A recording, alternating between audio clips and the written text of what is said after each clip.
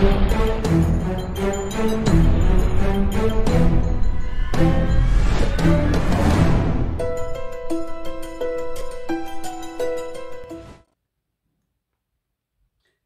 I'm George. I'm here from ABB today at Inverter Drive Systems in their training room.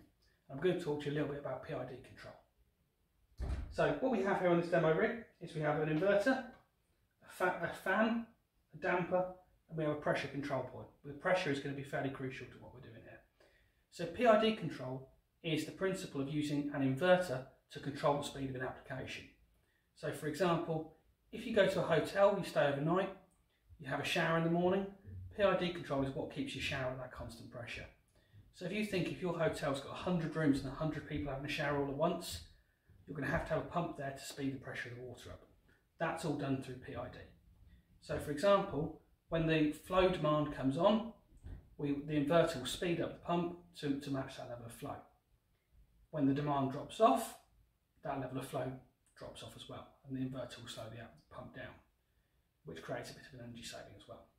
So in order to show you that, so what we've done is we've got an inverter here set in PID mode, and we've got a set point of 9.9 pascals. And then what we're going to do is we're going to turn this on and we're going to watch the speed as I open and close this damper.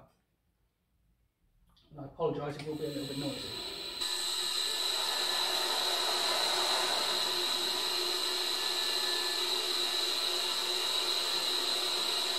So where we're at here is we've got virtually no demand running, and we're running the inverter at about 30 Hz to meet the 9.9 pascals.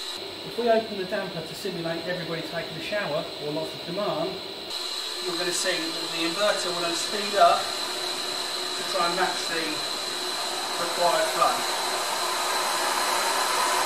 So for example here, we've got the damper fully open, which is signaling lots of demand, and the inverter is struggling to keep up.